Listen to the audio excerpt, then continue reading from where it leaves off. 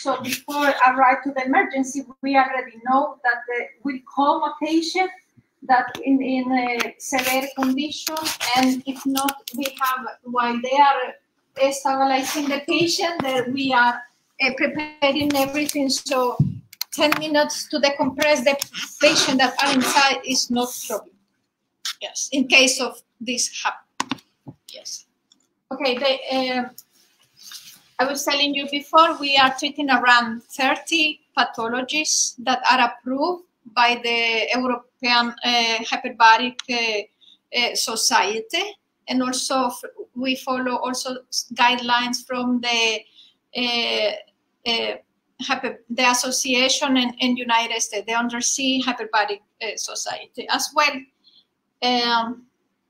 I was telling you, we use Norwegian, US, and in the time I have been here, we did not have the need to use our comics or UK. We mainly use the Norwegian at the moment. Okay, our service, a part of the emergency I was telling you, also we do some tests, narcotics tests, for the firefighters or the police who are going to start diving course.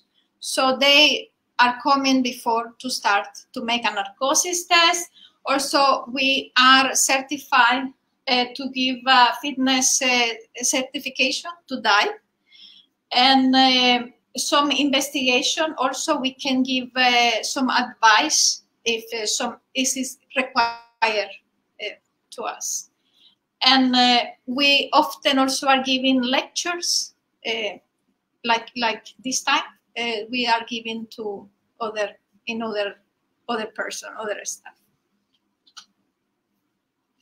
So the mainly effect of what the chamber do in the case of diving sickness, diving accident, is that the bubbles that form, because of the nitrogen that are to reduce the diameter of the bubble, so will help to this circulation to flow, so it won't damage the mainly tissue that the nitrogen affect, like the neurological system, like the brain or the spinal. That's why when some accidents, diving accidents, it might produce paralysis or things like that. Also, the hyperbaric treatment, it helps to reach the hemoglobin. Normally, in the 1 atmosphere, of course, we always are saturated with oxygen, but with the hemoglobin, I'm talking, I know I'm talking some medical term, but trying to not that heavy. And but the most important thing for the hyperbaric treatment is that not just the hemoglobin is bound to the oxygen, also the plasma. So that is a mechanism that this oxygen that our body needs for different kind of mechanism physiologically can reach to the hypoxic tissue when there is some trauma or some chronic wound. For example, we have many patient diabetic foot that have a chronic wound that don't heal so fast. So this is the main mechanism of the hyperbaric treatment. But the biochemical or molecular effect about what I was telling before is simulate the healing process, because it reaches this oxygen and it improve our natural immunologic system to work and help us to heal, and also bacteriostatic, vascular, grow, because make a new vessels when it needs. And also in some patients, we have many patients of this kind when has necrosis of the femur or the jaw after when they go to Kisla-Medfed. So those kind of patients, and it's very useful. We are very happy to help this kind of patient that improve their quality life, a part of in case of some accident that to help. So now changing the medical part. So now you will change your mind and you will imagine that you are already check your equipment, you have your tank, you check your tank, everything. So you are ready with the suit. So now thinking in that you are ready to dive. So you always have to think what can happen. Of course, it's fun to dive, but always be aware what can happen. And there are different, so we are going to give a guide what to do and how to do in case of different accidents happen. And there are 4 scenarios that a diver can have an accident. And it can be because of the pressure or because of the marine life, some animals that are dangerous for the human, the gases that you are using, or if it's some intoxicated or how to say, contaminated gas that you are using, and or the environment, if it's some something that is in your path, or the, ¿cómo se dice corriente? The drift is too strong. So all those things, scenarios, you have to have in mind what to do. And now Leonardo will dive with you and tell you what to do in those 4 scenarios that you have to always have, remember since today when you finish this speech. Okay. Thank you.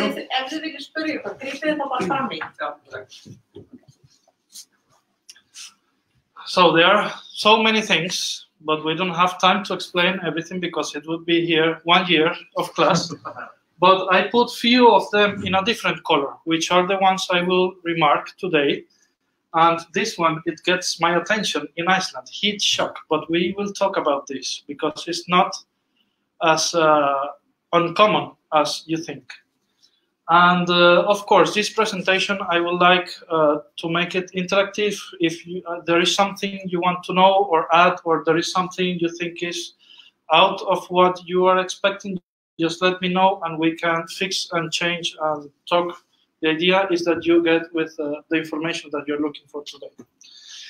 So let's start with these 4 that I have here.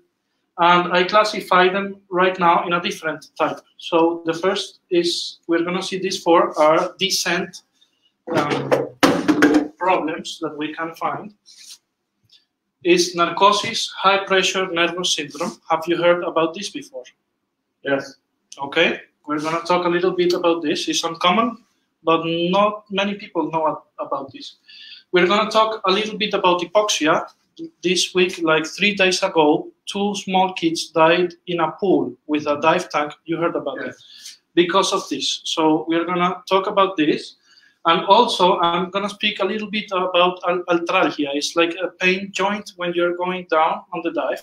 It's very uncommon, but nobody knows about it almost. It's very rare. So it's good that we can just mention it right now. Narcosis is related 100% to the partial pressure of nitrogen. Let's say we have air. The air is almost 79% of nitrogen. It's an inert gas that our body do not use. It's like a waste or a mechanism of transport the oxygen. And this pressure related with the pressure that we are diving is going to make the narcosis to appear. The narcosis is called the Martini effect because it is related, or you can compare it when having 1 martini each 10 meters of depth. And I guess that you all have heard about this in your open water course. If you want to read a little bit more on this, because it's a big subject, it's a science that is not well known these days, you can read about Meyer Overton. on internet. It's not easy reading, but if you are the guy into numbers, math, and what's behind all this, you can go ahead and look about Meyer-Overton lipid dilution of inert gas. So it's related about nitrogen in the lipids or the fat tissues that we have. Why is not let me put here, I'm sorry. Why is narcosis dangerous? You tell me.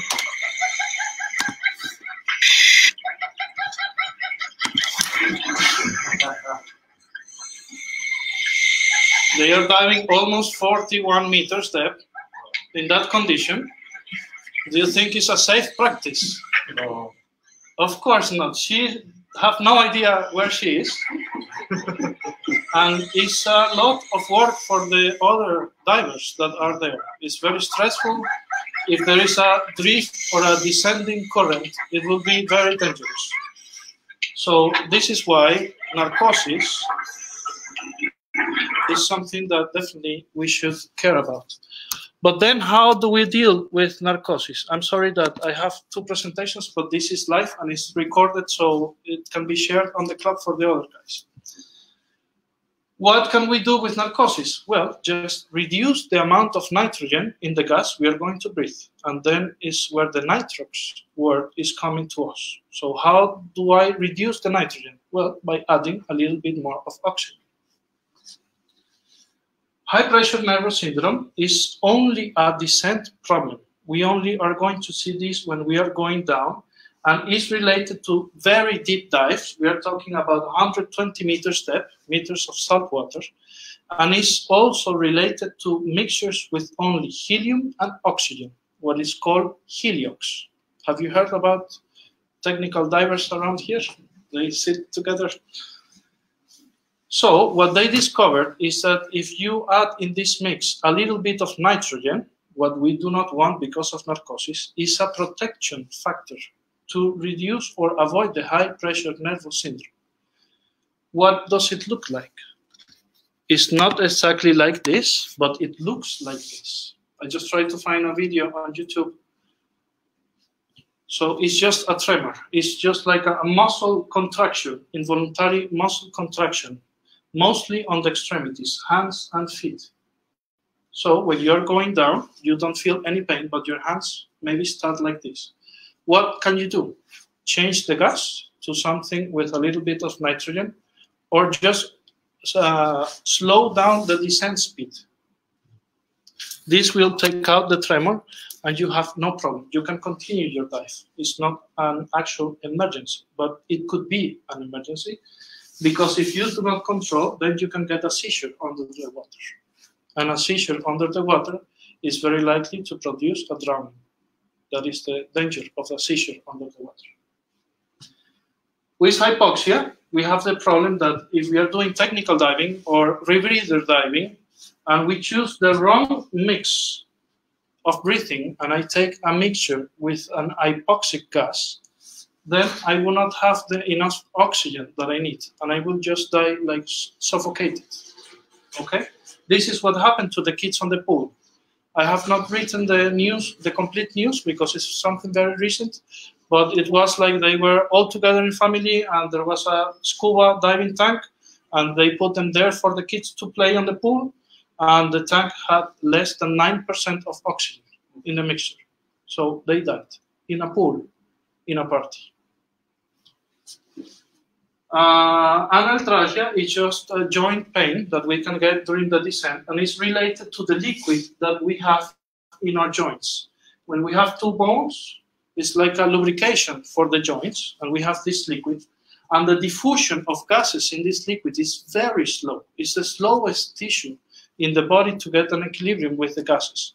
So because of this change of speed in the diffusion, we can get pain. What do we have to do? Slow the descent speed. That is the only thing we need to do. And it's related between dives at 90 or more than 180 meters depth. So nothing that I think we should worry about here in Iceland. Then we talked about a little bit of how to reduce narcosis by increasing the oxygen level, but then we have oxygen toxicity also. Why is not this a presentation? Okay. We have also the oxygen toxicity because the oxygen is toxic with the pressure. And we have to, it's something that we deal every day with the chamber. We do some calculations and some gases when we have emergencies to avoid this and be in the safe side all the time. It's related to three things for rebreather divers: partial pressure of oxygen, the time of exposure, and the partial pressure of carbon dioxide. This is very important. So if you have a problem in the chemical of the rebreather, it's very likely to have an oxygen toxicity because it's a closed process that it will target once again itself. So it's going to be bigger every time. We can go in deeper another time in this subject for you. The risk of an oxygen toxicity is drowning because what it will produce is a seizure under the water. Have you seen this before? Can I ask one question about the seizures? Sure. When a person has a seizure underwater, does he bite like down on the regulator, or is the mouth open, or does it vary? Depends. Depends. It's different, but most likely is that he will bite the regulator, and he will bite so hard that maybe he will break his tooth, break the regulator. He can drown with the rubber part of the regulator also. It can get stuck here. And the regulator is very difficult to manage a seizure under the water. So I think the only safe would be a full face mask, but it has pros and cons. So it's very known the limits of oxygen exposure. So if you keep in those safety limits, you will not have a problem with that. But with a full face mask, yes, you will have a seizure, and then you just wake up and not. Someone would have to help you because if you're having a seizure, you're not free. If you have a seizure, then the buoyancy is on risk. Okay. You get loss on orientation, but at least how you're not long going would it take you to recover? Like on the water? If you keep on that gas, the seizure will stay there. So the thing you need and the assistance you need is to reduce the partial pressure of oxygen by taking out the oxygen from the diver. So you take another mixture, or you dilute the rebreather, or you just give them air if you are breathing oxygen or nitrox. You have to change the regulator. It's not easy under the water. But once you take out the oxygen, it's a matter of seconds that the seizure will stop. And it has any sequela for the diver. Also in the chamber, if we put a lot of oxygen in the chamber, we will get a seizure on the patient. But that seizure, when you take out the mask, it will go out in seconds. Okay. And this is a video that they made, and it's very nice how it's a simulation, but it's very good, so you can more or less have an idea of how it looks. The diver comes and puts another regulator. This is not like this in real, because you cannot just take out one regulator, open your mouth, and put the other one. But it's not that easy. But as I told you, it's very well known the limits of the oxygen. So I actually put them here. Depending on the agency and the training agency, it changed a little bit. But for bottom gas, it's 1.4, and for decompression, it's 1.6. That means that you can maximum breathe pure oxygen until 6 meters depth. That is the limit for that.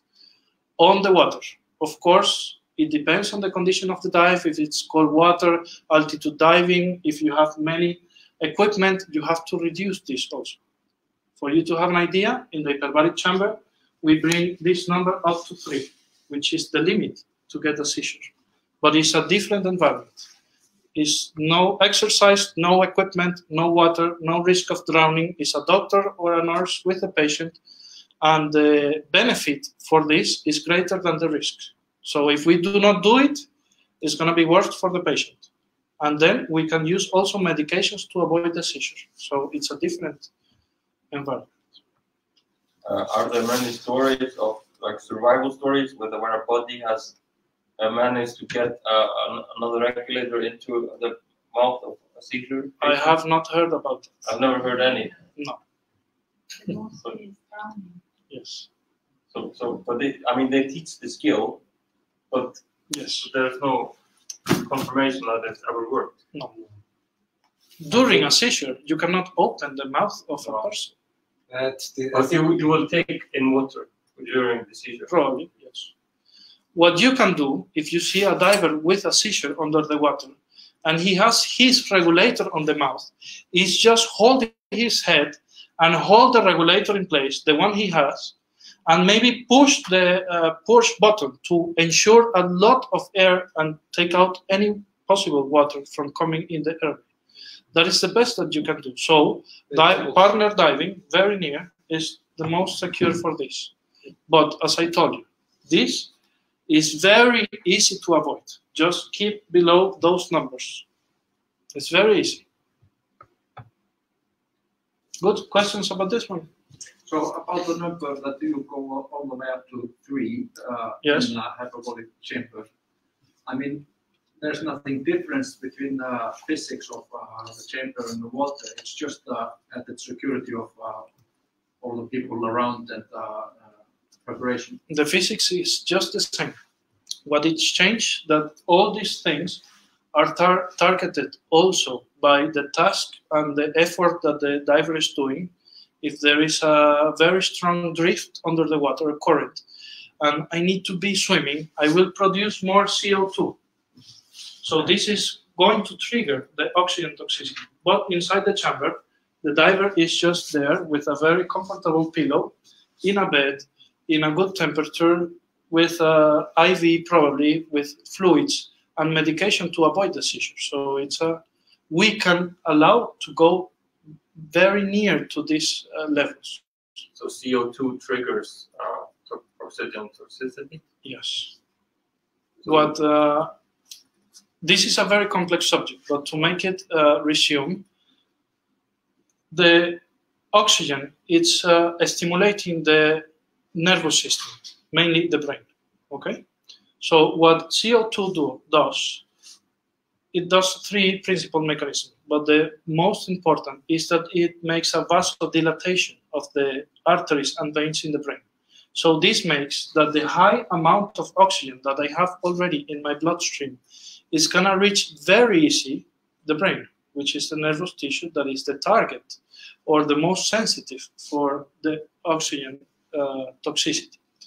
So that is one of the things. Then it's gonna make the blood a little bit more acid, and this is gonna lead to the oxygen get out of the hemoglobin faster because the blood is a little bit more acid, and that makes a biochemical process that the oxygen that is carried in the blood is easily going to go out of the blood and go to another tissues.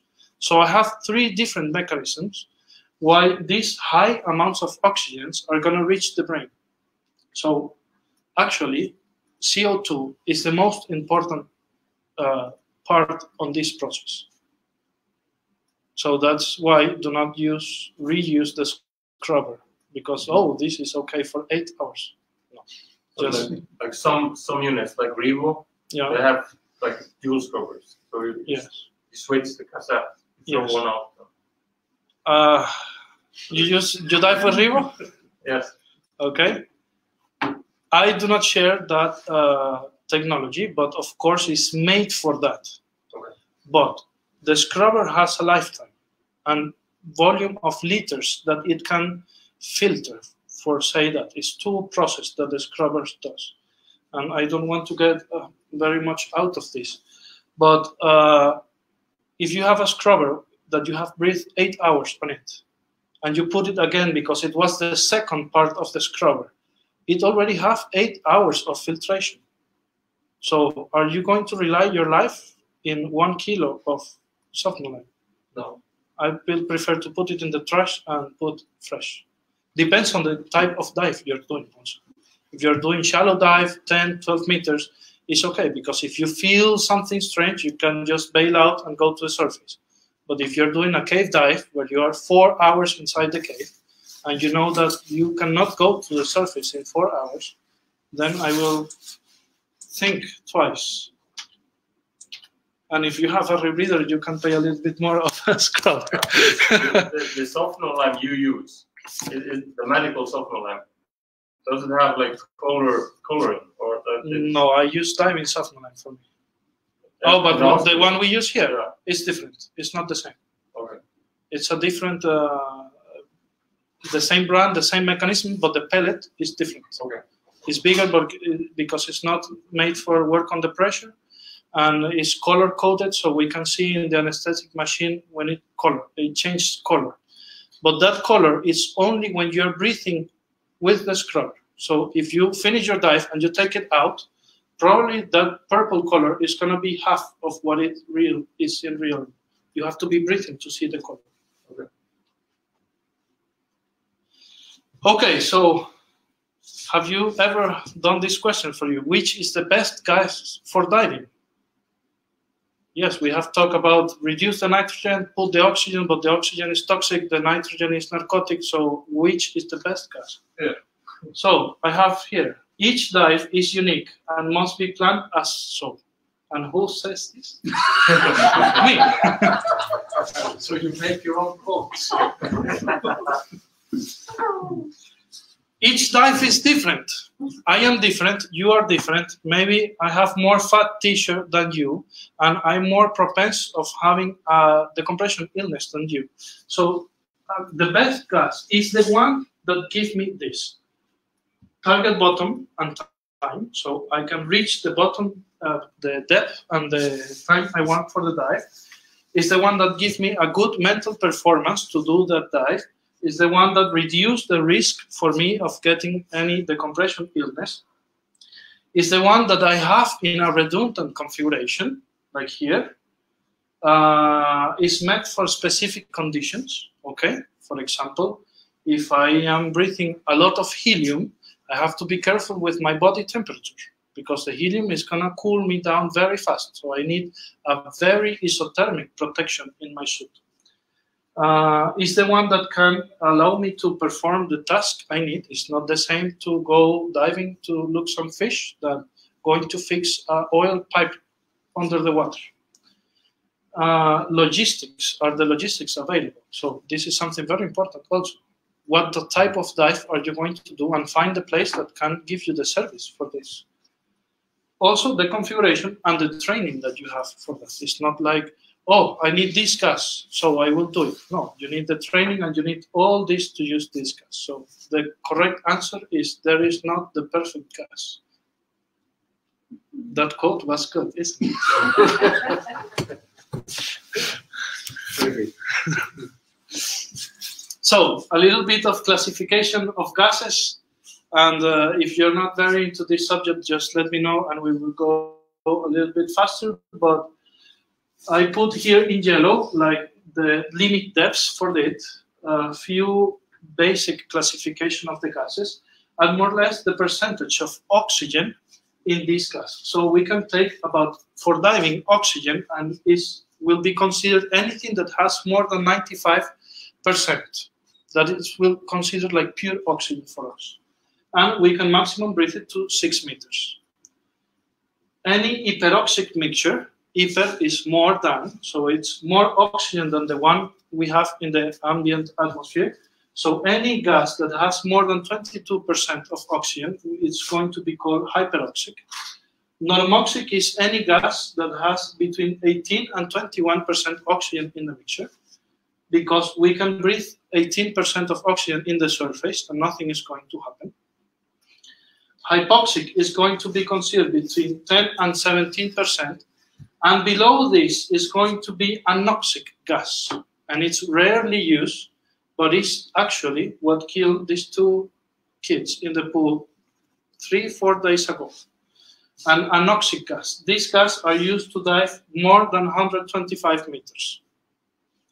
When you're doing a dive like this, then you need not only one tank, because you probably will need them all for one dive. So how do you do this? We divide them, the gases, in 4 different stages. We have the bottom gas, that is the gas that we are going to mainly use going down during my whole dive and until my first safety or decompression stop that I plan on my dive. It's in blue. Then we will have the decompression of this gas. Depends on the pressure, on the depth. I'm gonna choose an normoxic, hypoxic, or anoxic gas. For example, I'm going to do a dive at 50 meters. Then I can choose an hyperoxic mixture. For example, 50 meters, I will choose nitrox 24%.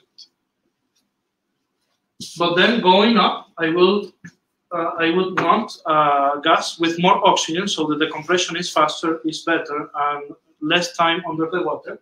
So then I need to take out my regulator and put another tank, another different mixture, another regulator in my mouth. This probably will be a hyperoxic mixture. Would be nitrox 50, nitrox 80, all depends on the type of gas. Then we have emergency gas, or what we call a bailout in the rebreather diving. That is just a gas and tanks that we do not use, never. We should never use a bailout tank. But if the machine has a complete failure, I have the tanks to change to a normal regulator, what we call open circuit, and go safely to the surface. If we are going to do a very deep dive, that means that for one diver, maybe I need 8 tanks, but I cannot carry one rebreather plus 8 tanks. So we do a body team sharing. So we take only gases for one emergency, and we split these tanks in the whole team. So maybe I am diving and I'm carrying my rebreather plus 2 tanks, and you have 2 tanks, 2 tanks, 2 tanks. So we have 8 tanks. In case of an emergency, we all have to go together, and I already know that I have tank number 1, so I give you this. You breathe that. The tank is empty, you give me the empty, and I give you the other one. And we change until we go to the surface. That is how a bailout works. And the last one we have is a travel gas that normally is the same as the decompression gas. And why is this? Because if I'm doing a dive with an hypoxic or anoxic gas, I cannot start my dive by breathing this gas on the surface. I will die because I have 9% or 6% of oxygen. So I need a gas to start my dive, and when I have the enough pressure for this mixture to be safe to breathe, then I can use it. So sometimes we start the dive with a decompression gas. I change one time. I do my complete dive. I change here. And maybe, depend on the plan, this pink line is 3 or 4 different gases that I have to change in different depths to make more efficient the compression process. Nice work with the colors. Hmm? Good luck with the colors for explaining the... So very nice. I will have the presentation in the... I'm going to make a link in our webpage so you can download it. And I will see if I can put the recording there also in a link. Okay, thank you. So because the pictures here, I know, is not the best. So then we already dived and we are going to the surface, and we have the 3 main pathologies that we can find during the our way up to the surface. So the most popular is the compression illness. It's related to the speed of ascent, the time I was in the bottom, the gas I was breathing, personal susceptibility. Dehydration is very important to avoid this. Fat tissue, exercise, food, sleep, drugs, alcohol, smoke, all these are factors for personal susceptibility, and the dive profile. If I dive with a very aggressive dive profile, or I want to put my computer in a very aggressive decompression model, I probably will have decompression illness. And the message that I want to give you today is that this is not an exact science. You can have 20 computers, different brands, different models, and they all are going to tell you, oh, your decompression is done. You are okay to go to the surface.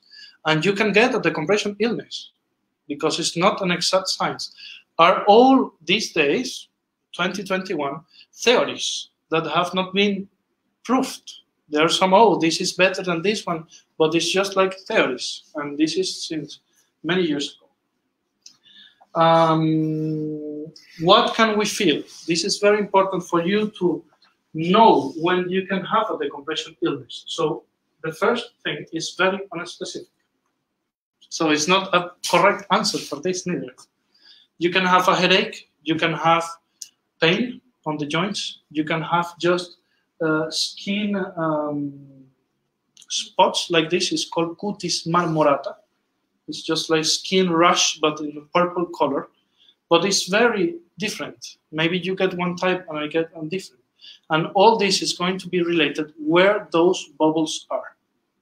When you're going up, the bubbles of nitrogen or inert gases can expand, and depends where those bubbles are is what I'm going to manifest, or my condition as a patient it will be. For example, if those bubbles are in the heart, I'm going to feel like I have a heart attack.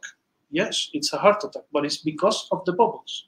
So first of all, well, I will show you what we do with the divers on the hospital. Isobaric counterdiffusion, I just want to mention it because it's a very complex subject, but it's related to helium and nitrogen dives. So very deep dives when I use this type of special gases. And it's because the helium and the nitrogen, they have different speeds of diffusion. So they are going to be fighting. Which one goes in, which one goes out. And in this fight, there are some tissues in the body that are going to carry a very high amount of inert gas, and it's going to produce a decompression illness.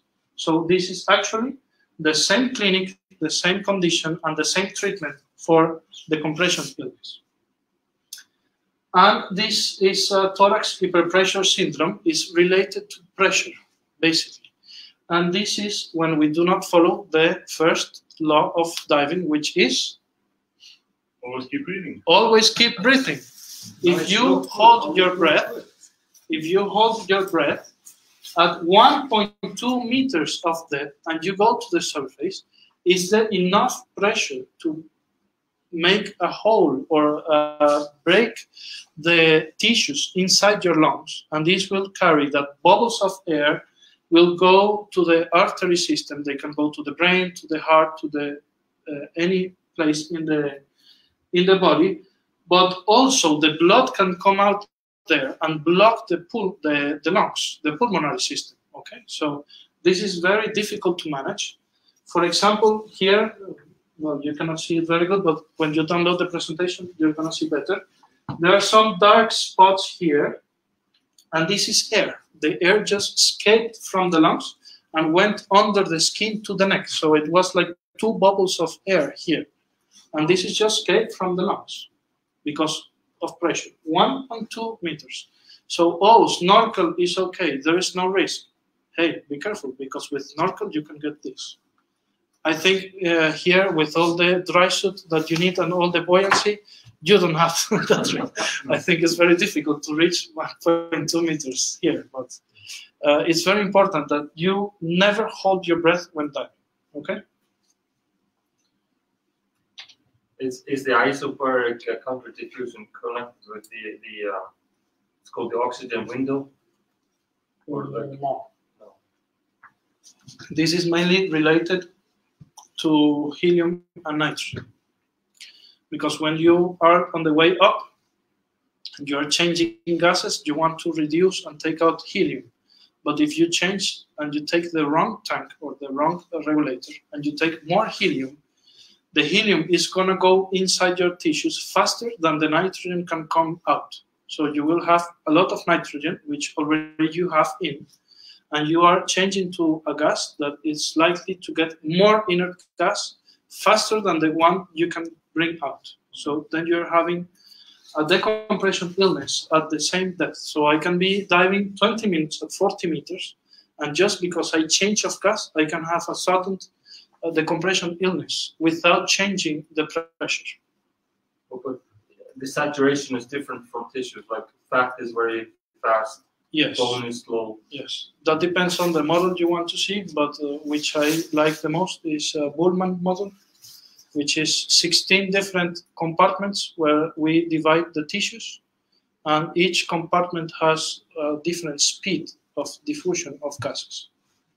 So yes. But Pullman, does it look at like fat tissue and bone tissue? Or, Yes. Okay. It is grouped because we have many tissues. So he just grouped, oh, this is similar to this, so this is going to be group 1. This one and this one is more or less the same. It's going to be group 2. So the group is actually divided by the similarity in the diffusion of gases from each tissue. But it's called the half times of saturation. Exactly. And then this is a combined, let's say, pathology that we can see going down, but we also can see going to the surface. This is very exaggerated images I choose on the internet for you today. But what the message I want to go with this is that if you do not pay attention to this, you can get this serious. So you can get barotrauma in any space of the body that is hard, is inside the bone or is in a hard space. Like the sinus we have in our face, the teeth, when I have a caries or a dental procedure inside and I left a small bubble of air inside the teeth, it can explode or implode. And the middle ears is the most common that we know when we do not compensate properly. Then we have the mask barotrauma, is the 2 pictures that we have. This can be very serious. And we have the dry suit barotrauma. I don't know if you can see very well this, but it's very similar to the decompression illness spots in the skin. But the way we can differentiate if it's decompression illness or a barotrauma from the dry suit is by looking the, how do you call this in a cloth? No, not the sleeve, like when you are seams. The seams. If you should see that the pattern of this is the same pattern of the seams of the dry suit, then you can automatically discard a decompression illness.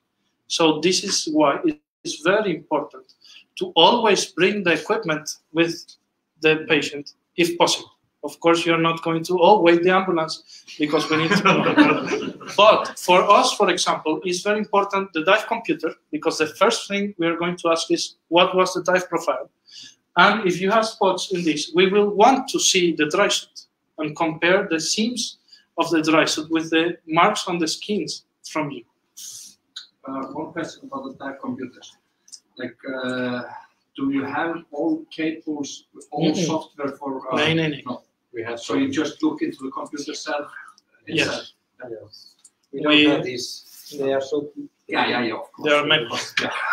And we do not know how to operate all of them. No. We're just familiar with few of them.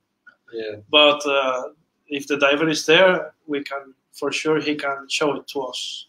And if he's in a his very partner who knows this computer, I've used that. I have many technical diving friends that have, their fillings are popped. Or one of them, his filling is exploded. And, you can imagine. But this is very easy to avoid also, because when you're going down in 2 meters, you will feel the discomfort already. All the squeeze. Yes. It will be uncomfortable and stiff to move. So if you really want to push that, you are going to feel a very severe pain before you get to this point. With the dry suit, it's not that bad, because then for example, when I hate the dry suit, but when I use it, I like it to be like very tight. So always when I go out, I am a little bit like this. But because I do not like my dry suit to be like floating all around. But this can happen. But to get this is,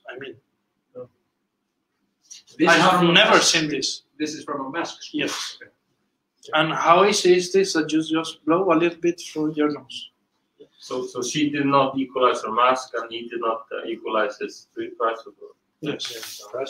Probably it's people without training that they go diving, and they just think that is normal. It's normal to feel that, and they just social pressure. This is very likely to see in the girlfriends of the divers. Because they push so much their girlfriends to go diving, and they are so nervous, and it's something they don't want to do, but they are just doing because, my boyfriend wants me to dive. So they don't pay attention to the course. They go diving and they come out like this, just to impress his boyfriend. And this, how many of you, you all dive from dry suit, right? Do you use P-valve? Yes. No. Yes? No? Magali? What is this? Diapers to how do you make pee when you have your dry suit? No. Just We zipper. don't- You never pee? I don't pee when I'm in practice. No? No. Okay, 5 points for you. So, but you know what is a pee valve? Have you heard about the pee valve? It's just an attachment we put in the dry suit so we can make pee. The dry suit is dry, we have no water. So if we pee inside, we are going to have pee all over our body. Lovely. Oh, the smell later is you have to throw it to the trash. It's comfortable. Well, you can wear a diaper. Some people wear diapers. Yes, sometimes you can use a diaper, but for example, in my case, I pee all the dive. So I need to change diaper like 4 times in one day. So I installed the pee valve and it's a miracle. It's very nice. What is a problem with the pee valve? I'm not promoting this, but this is a problem for the compression illness. And why? First, you have the squeeze, the pee valve squeeze, which I do not suggest. So if you buy a pee valve, buy a balanced pee valve. They have a special valve, so the pressure inside is the same outside, because if not, the pressure and the squeeze is going to be in your penis, okay? And it's going to be very traumatic. Oh, you can have problems with that. So balance P valve always. What is the problem with this? If you do not have a P valve in your dry suit, of course, you do not want to pee while diving. What do you do when you do not want to pee? You stop drinking water. And dehydration is one of the most important things to avoid or to produce the compression illness. So if I have a P valve, I will be sure that I can drink plenty water and be in a good condition to perform that dive.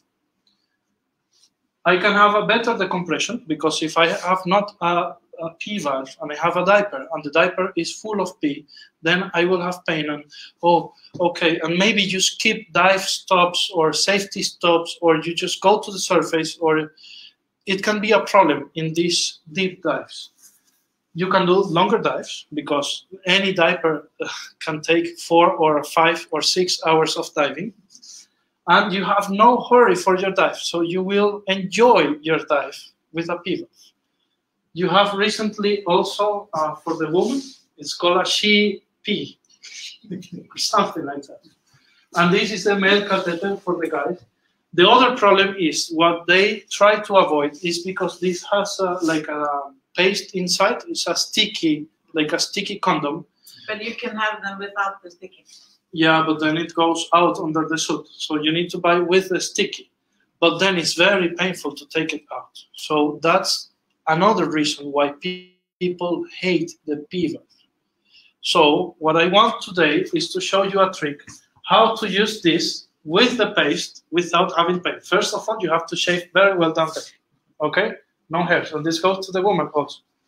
I'm going to simulate with a condom, but it's very... No, Mike, you can help me, my assistant. Let's come here. All you need is a little bit of toilet paper. So this male catheter will have paste almost in all the condom, but you only need a little bit to make it stay there. So what you can do is protect your penis with toilet paper around, okay? And just slide the male catheter. It will stick in the first 5 millimeters of skin, and then you can unroll the rest. And all the paste is going to be in the toilet paper. So you are not going to struggle with all these sticky things that is very painful. And it's the main reason why people avoid the P valve. So here you have a trick, so you can safely enjoy your dive. So you recommend? I definitely recommend this with the paste, with a balanced P valve. Þekkið þið úrdormi? Þekkið það? Já. Þú náttúrulega þekkir það. Þetta var til í apotekum og heitir úrdorm. So they can buy in the apotheke. Of course. Yes. We use it for old people, Yeah. old men. In the hospital. This one maybe is a little bit more difficult to find because it's a new thing. It just came to the I've market. not seen that. I think No. hikers have been using it for years. Sorry? I think it's been used in hiking for years. Oh, in hiking. Yeah, yeah. Okay. Yeah, and don't have to in cold climates. Okay, I didn't know that. Very good. With the CP, the word is that it actually works fine. Okay, I have not tried. But it's just like it's easier for us men to connect. Yes, but I definitely recommend this is something I will invest in. My dry suit dive changed before and after a pivot. And the dehydration this is very important. To do this when they're going for a long time, they skip on the drinking part. Yes. And this. When I'm doing deeper or longer dives or cave diving, for example, I take under my the BCD, I take a camelback with at least 2 or 3 liters of water. So I have my hose, and I can, during the dive, the decompression, I can drink water all the time. And I'm sure that I have this, so I can, it's water in, water out. I'm very well hydrated, so my mind is out of worrying about decompression, sickness, or whatever can happen after. So this is just like to mention, but it's the first aid we should do in Iceland. This is for you in Iceland.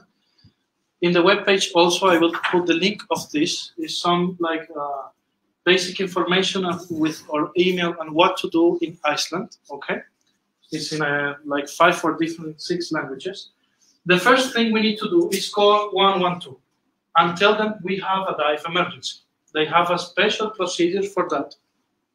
And they activate the hospital, they call the ambulance, they call the Coast Guard, they call us. So this is a complete established procedure for this. If you have time, if you have more people in scene, you can do a scene evaluation. So you can see what happened. Your safety goes first also. If you're going to help the person, your safety is more important than the other person, because if not, it's going to be 2 injuries instead of 1. Many people looking around is a mess, but if you use them on your favor, please, you call the ambulance and come back and tell me what he told. Magali, please put these people away. You, please bring me a towel. You call, then everybody has a paper and they are going to do something to help you, but not just be there posting a video, taking photos, or very common these days. Important, the equipment, we will want to see, inspect the equipment after, take notes, because after it, many people is gonna ask at what time it happened, who was in here, what did you do, and everything. So one of the people that is just looking, you can tell them, okay, write the times and the information of everyone here, and he's gonna be very busy there. Regarding the equipment, shouldn't you call the police to collect the equipment? I mean, you're not gonna put it in the ambulance. No. The police is here. Okay. They for sure will call the dive team from the police. It's a complete system. It's a team with members from the fire department, the police, and the Coast Guard. So they put the team all together.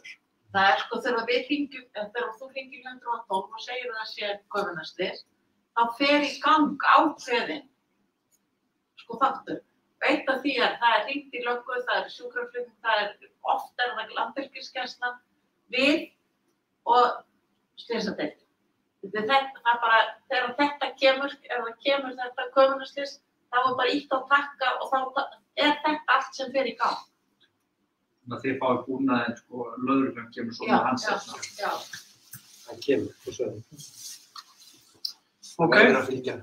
Then always CPR, oxygen, and airway, as you learn in your course. If you have time, if the ambulance is arriving but have not arrived yet, the neurologic evaluation is very important for us. So I think there are many agencies that have programs, or you can see something in the internet, but it's very important if you have time to do this on the place, that you do a neurologic evaluation, you fill the paper the best you can. This is a very useful information for us. Many people was asking me, oh, but when it arrived and the doctor see the paper and but this guy is not a doctor or is not a nurse. He doesn't know how to do a neurologic evaluation. Yes, those are the doctors from the ER. But we know about this, and we know that you are trained to fill this form. This form is meant for any diver to fill it. And the information there is very useful for us to treat in the chamber. One question, sorry. Is there a difference if you have a near drowning diver in a shallow, known that it was a shallow dive or a deeper dive with a chamber? Or is it just always? Yes, it's the next slide, but it's different. But the procedure for you is the same. Call 112, dive emergency, and they will ask few information. Where in Iceland can we buy like emergency oxygen and like a free flow regulator? Because I don't know. Hjá Lindegas. Lindegas. But you mean like the done equipment? Yeah. Maybe you should talk to Valdi. Okay. In Háþrýsti-og. Okay. Yes. I have one like a tank that I was renting from Linde. Okay. It's like 25,000 a year to rent it, and you can buy it for 50,000. Yeah, probably you need to buy the regulator as well. The first stage. Probably you need to buy the regulator, and then on Linde you can get the oxygen by itself. Okay. This we can maybe ask to. I will make some calls this week. Okay. And transport to the ER here, in this hospital, because we are the ones in charge for this. Are you interested in knowing what's happening with the diver once he arrived to the ER? Or you prefer to skip this? No, please. Nobody wants to skip this.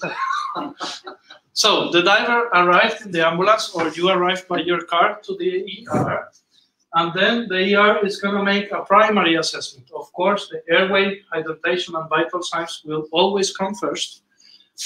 At this moment, probably, we are already going to be in the ER waiting for the diver from our department. The dive physician is going to be there probably. At this time, our task is to look the computer, analyze the case, look what was the dive profile, maybe see what was happening. We will do another neurologic evaluation to the patient.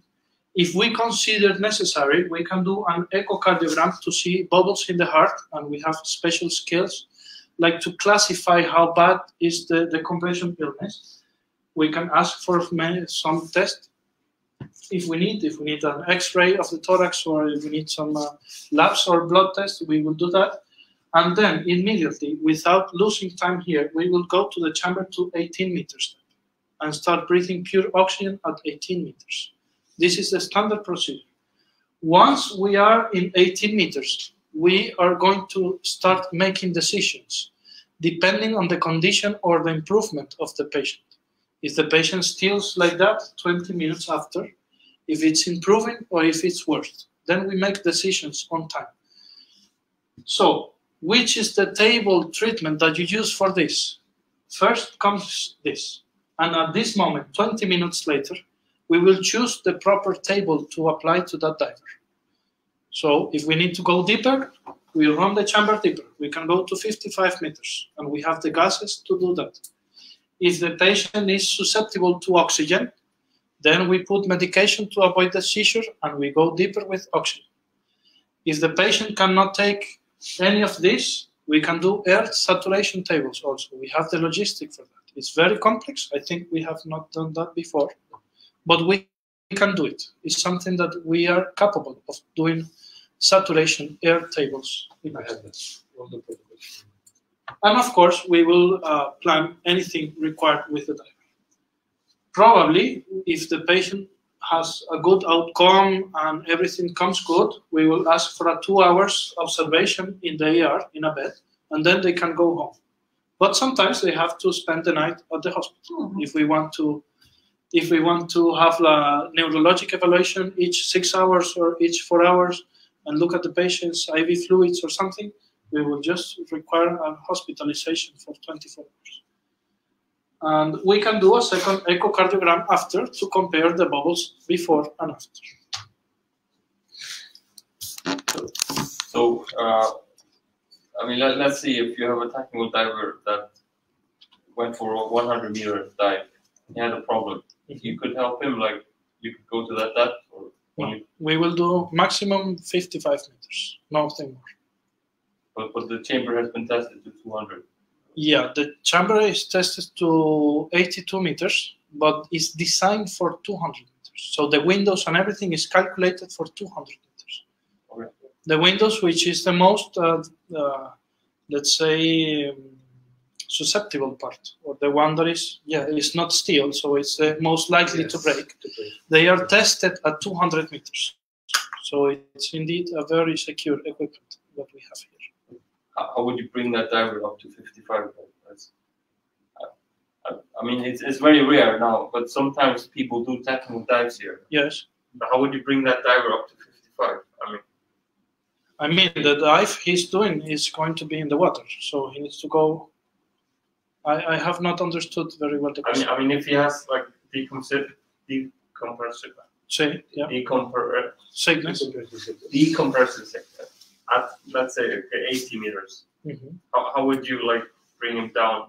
Like, we do not require to go as deep as the dive. Okay. No, the treatment does not go. It's not the same depth as the diver was doing. Okay. We manage by partial pressure and different depths. So we play with the effect of reducing the volume of the bubble with the pressure and washing out all the inert gas with high dosage of oxygen. So, of course, we have limits for the oxygen. 18 meters is the limit for pure oxygen in the chamber. So please never breathe oxygen deeper than 6 meters for you on the water. 18 meters will be a PO3 of PO2 of 3. Yes. Yeah. Yes. Do you take oxygen breaks in the chamber? Yes, we do. Like every. Depends on the table we are using, but sometimes each 30 minutes is the most. Depends on the table. Otherwise, you start feeling like a burning sensation, or no, you. That's under limit, far under limit. Okay. Yes. But why do you have to take oxygen? Because the oxygen is toxic. So yes, we can play with some medications to avoid the seizure, but the toxicity is going to be there. So we have to. You remember when I talked to you about the safety limits of the oxygen. So we go to the limit, but we stay below the risk limit of the oxygen. So we touch the line, but we are not crossing the line of the limit. Have you ever had a case where somebody has a seizure in the chamber? Yes, we have. And what, I mean, if you have a seizure in the chamber, is it like a safe? I mean. Yes, it's very safe. I mean, you won't bite your tongue or. No. We have all the equipment and the training for that. Okay. And you take out the oxygen mask and it's seconds. It's gone. It's gone. Okay. It's quite easy. And we have pillows to protect, so it's very unharmful. Það sko í dag löngu, þegar ég byrjaði, þá var sett eitthvað upp í sjúklinginn sem var fækkrampa. Það hægt í dag. Núna á maður bara að halda honum öruggum, passa hann og fara sér ekki að voðana eða slá höndunum til eða hausnum til eða eitthvað svo. Svo það við erum allt til þess. And you get the statistics in chambers are that 1 or 2 oxygen seizures each 10,000 treatments. So it's quite rare, but we can manage. And they say that if you have a hyperbaric center that have never had oxygen toxicity, you are not doing things properly. Then they are breathing too much air. Yes, you're not giving oxygen. But no, it's something, the message I want to give you is that it's very safe. And I'm giving you some, 18 meters oxygen, but it's something you cannot do in the water.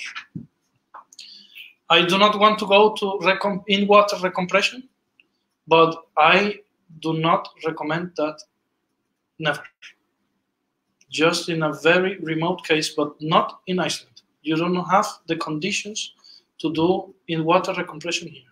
And this is an agreement that we have with the Coast Guard also. We know the procedure. We have done many drills of that. We know the procedure. We have the equipment. We have the logistics for do that. But we have many other options to do before requiring this. Okay, and this is just like to have an idea of the equipment itself. You already saw, but there are many different type of equipment, and I think you will be more interested in the saturation diving chambers. Maybe you want to see, but the one that we have here is a recompression chamber, so it's designed to surface decompression for divers, but it's big enough and it's modified to do also outpatients for many other diseases every day. So what we have here in Iceland is an hybrid between two different systems. Then we have transport chambers. It can be for one person or for two. This is very tight because it's a tube that you go like this and you cannot move. And they are designed, if you can see here, they have like a system that they can go inside a bigger chamber and they can lock. So if you have a person here, it's a transport. You can put this in an ambulance, helicopter, in an airplane, and you can go to an hyperbaric facility where you have this same connection, and you just put the chamber there, you put the same pressure, and then you can open the door and put the diver from this small one in the big one without changing the pressure. The Coast Guard had one like this. Yes. But they had never used it. Okay. But they had. Yeah. But can you connect that one to yours? No. No. Ours don't have this system. That's one of the reasons. Yeah. Yes. And yes, this is a video. Have you heard about surface decompression? So divers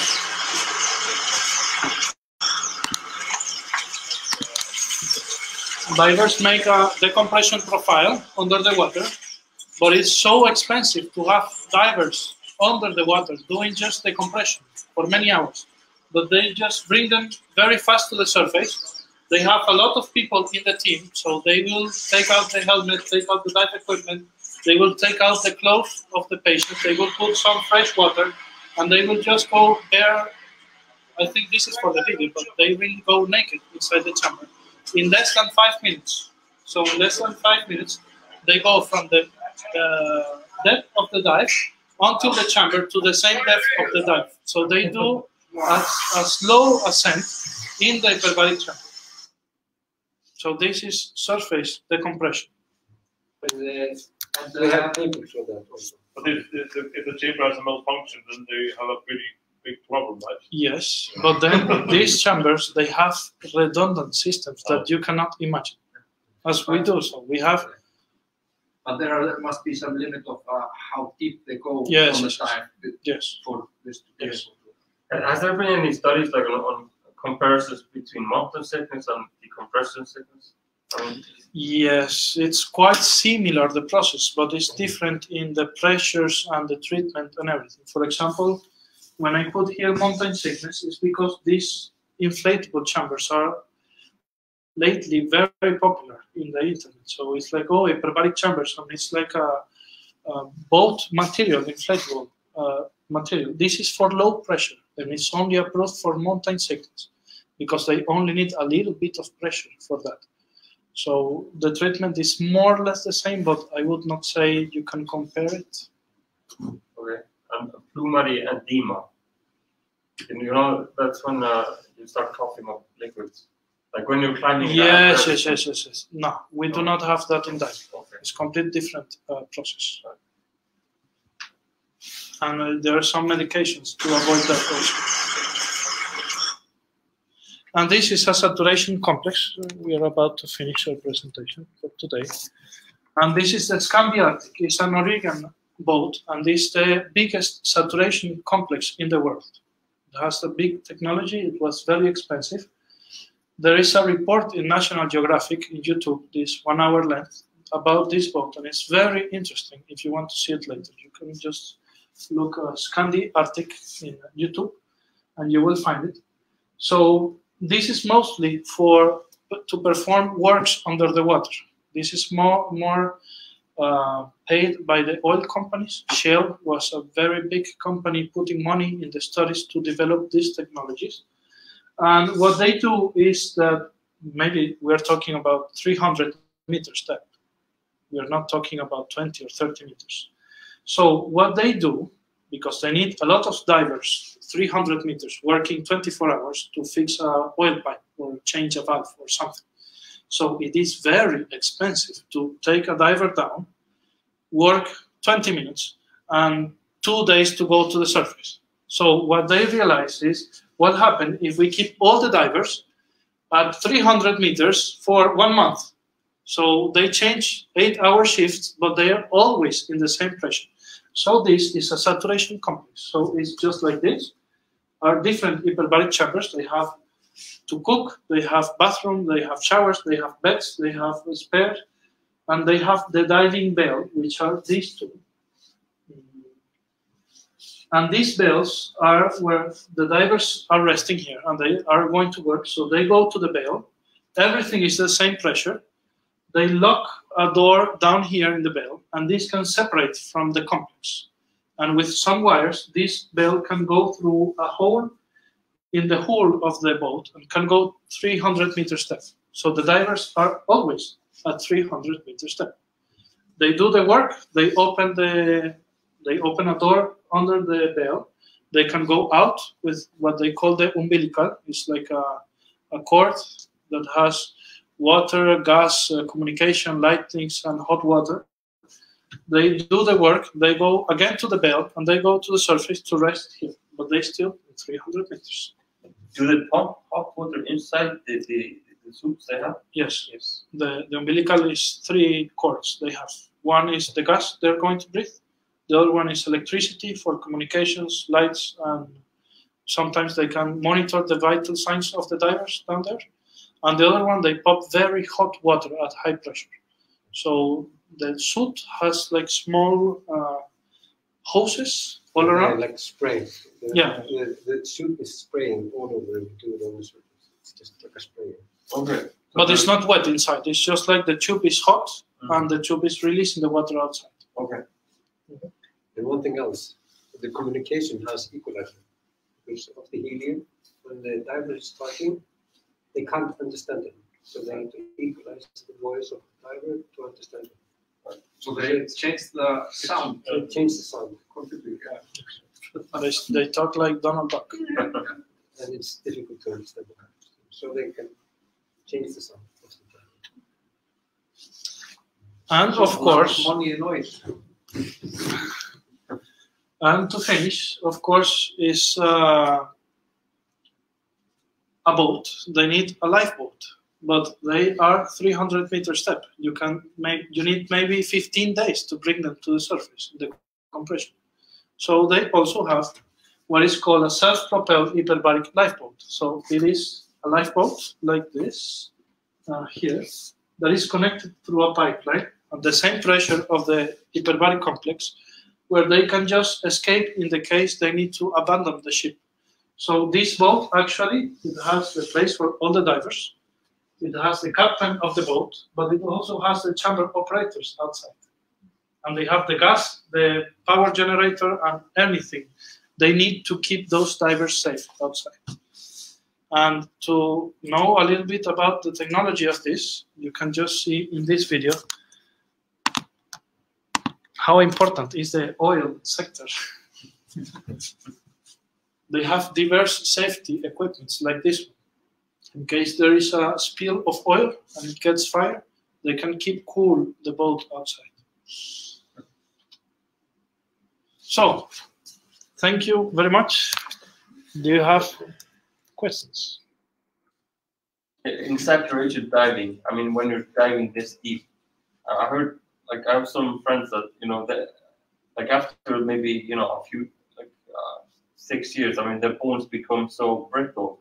Yes. Because of the inert gas that goes. It's a very aggressive work for the body. So after like maybe 6-10 years, you're just. Yes. These saturation divers, they retire at 35 years old, but they get paid a lot of money. And they have valued brain damage also.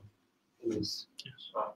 But maybe they work only 2 months per year. And what about like life expectancy? Is that reduced? Yes, a lot. Not the life expectancy, but the problems they have in long term. So they will have osteoporosis, and that will have problems in your back, problems in your hips. They have many problems, those divers. But it's very well paid. Yes. Yes. I think it's one of the most the paid jobs in the world per day, per hour. They get paid like I don't have the name here, the number here, but in 1 month they can get like $300, $300,000 per month, something like that. So it's both unhealthy to be in a diving environment and then also getting all this money. Yes. You go crazy with that also. Yes. All right. I hope you enjoy, that you get good information today. This has been, Most mind likely, really. One question, how Very many informative. chambers are there in Iceland? I hope you will continue that. One. No. Two. We have one, and the Coast Guard, they have another. For the one the Coast Guard has, that's affordable. They have it in a, you can't hit Gaumer. No, Yeah. yeah.